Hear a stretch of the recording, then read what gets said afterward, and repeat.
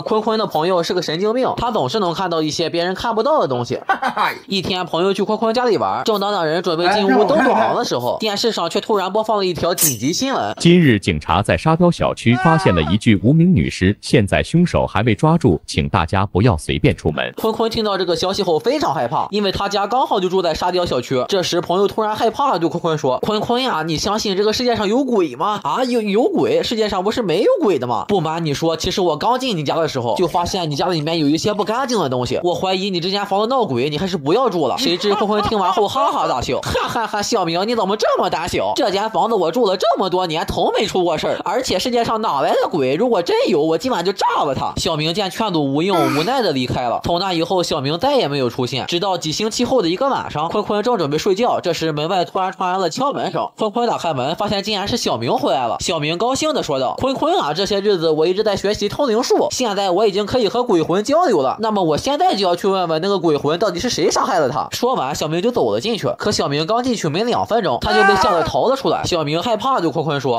坤坤呀，你这间房子里面确实有鬼，但不过里面的鬼什么都没跟我说。我要回家了，你也赶紧搬离这里吧。”到了第二天，坤坤果然搬家了，但小明却永远留在了里面。你知道这是为什么吗？还记得上初中的时候，宿舍里的坤坤每天晚上都要上2000遍厕所，上完后还要再下200个鸡蛋才能睡觉。同学们在这种气味下活的是生不如死。校长更是当场把坤坤赶出了学校。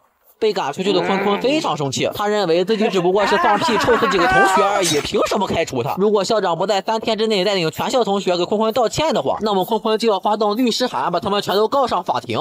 可不幸的是，等了300年，校长还是没有来道歉。无家可归的坤坤只好四处流浪。但幸运的是，他遇到了好朋友小黑子。小黑子告诉坤坤：“坤坤呀，我有一套精装的别墅，但现在我不住了。你要是想住的话，我6600亿便宜卖给你好了。”坤坤一听这么便宜，特别高兴。当天下午就跟随小黑子一起搬了进去。坤坤一看这么好的房子，不仅价格便宜，家具还非常齐全。这时小黑子走过来说：“坤坤呀，如果晚上有陌生人过来找你的话，你记住千万不要给他开门，一定要找到一个安全的地方躲起来，知道吗？”说完，小黑子就走开了。开始坤坤并没有在意，可后来有一会儿，坤坤在玩游戏的时候，听到窗外传来了嬉笑的声音。坤坤扭过头一看，发现站着的竟然是一个陌生男人。坤坤感觉他不像是个好人，但自己的房间里面只有3样东西可以躲，分别是柜子、床和门后。可外面的人一直在盯着坤坤，那么请问坤坤该怎样才能活下来呢？国王的女儿要出嫁，国王提出谁能让他的宝贝猫先摇头再点头，最后跳进水里，就把女儿嫁给他。竞争者络绎不绝。一个年轻人说：“我可以试试。”他走过去问猫：“你认识我吗？”猫摇摇头。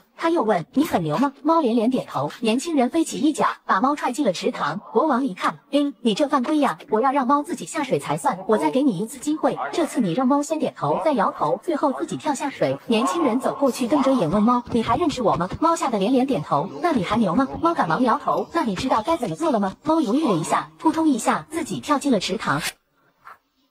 晚上你去卫生间，你看不见黑灯瞎火摸到大便，一天一天这味道有点像榴莲。赶紧走出卫生间，去拿手电，原来吃的是滩大便，你的嘴边居然流出了血。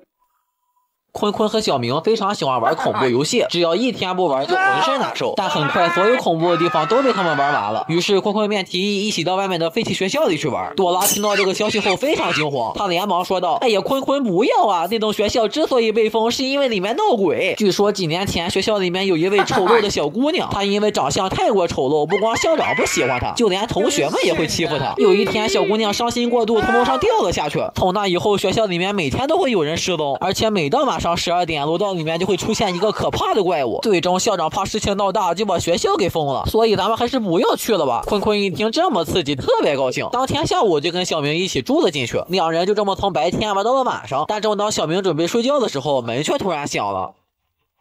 小明走过去一看，发现窗外竟然什么都没有。小明认为是谁的恶作剧，所以并没有在意，接着睡觉。但小明刚睡着，敲门声又响了起来。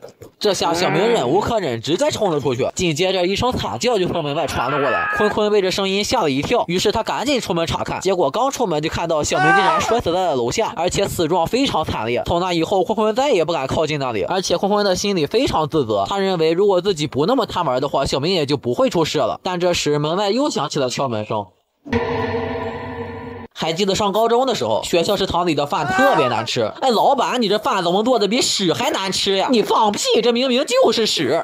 还记得有一回，坤坤吃了这种饭后变成了喷射战士，直接在空中来了一遍天女散花。好好的食堂就这么变成了厕所，同学们为了活命更是纷纷逃离了学校。校长知道这件事后非常生气，可恶啊！你们不来食堂吃饭，我怎么赚钱呀？于是他便规定所有人禁止离开学校，如果有同学敢擅自离开的话，就会被校长埋在门口地雷当场打死。更过分的是，校长竟然跺地起价，他直接就把所有菜的价格都提高了10倍。反正现在就我一个食堂，你们爱吃不吃，我可没强迫你们。在校长的统治下，同学们每天过的是生不如死。小明更是每天靠吃垃圾来维持生活。一天，小明正在吃垃圾的时候，坤坤突然跑了过来：“小明啊，别吃垃圾了，我刚刚发现了校长藏美食的地方，你去把它挖出来，咱俩一人一半。”小明一听还有这好事，于是他赶紧来到指定地点挖了起来。可没想到，刚挖了一下，一股大粪就流了出来。小明一看，这哪是什么美食，明明就是学校的化粪池。坤坤在一旁看得哈哈大笑。小明正准备发火，但这时校长突然走了过来，他看小明满身大粪，问他是不是清洁工。小明想了想，如果回答不是的话，肯定会被当场开除。于是他赶紧回答：“是的，是的，校长，我就是清洁工。”校长一听特别高兴：“太好了，你终于来了！我们的厕所已经500年没有清理了，如果你能打扫干净的话，我就给你2块钱。”说完，校长就离开了。小明看到这肮脏的厕所非常难受，但这时坤坤突然说道：“小明啊，不用担心，我有办法。”坤坤上去把厕所里面堆满了核弹，只听见嘣的一声，厕所瞬间干净了。小明一看坤坤这主意简直无情哈拉少，不仅清理了厕所，还装修了学校。可这时班主任突然跑了上来，原来是班主任正在楼下做饭的时候，天花板突然炸了，紧接着就有一股暖流流进了班主任的饭里。第二天，坤坤和小明被学校光荣开除。还记得上高中的时候，我们学校旁边有一家精神病院，据说每天晚上12点，这里就会出现一只喜欢到处敲门的鬼。